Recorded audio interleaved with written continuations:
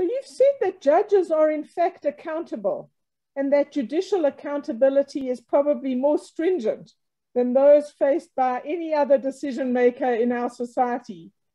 That's a very bold assertion I hadn't heard before.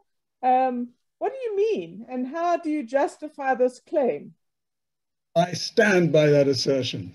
I've just been preparing a case now for a case in England. And goodness, I've had to go through pages and pages of previous judgments. Now, what other area of human decision-making does the decision maker give you 100 and sometimes 150 pages of reasons for their decision? Where does that happen? Sometimes just, a line, sometimes not a line, sometimes just, yes or no.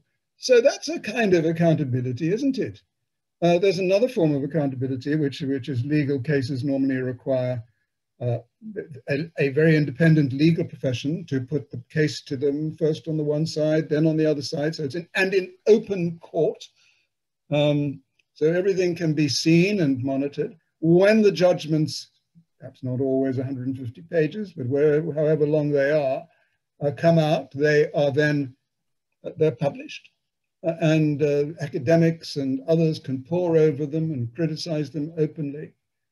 And so on. So that's a form of, a deep form of accountability, not to mention the fact that in many instances, cases from the lower courts can be appealed to the higher court. So there's another bite at the cherry. Where else in decision-making do you get that?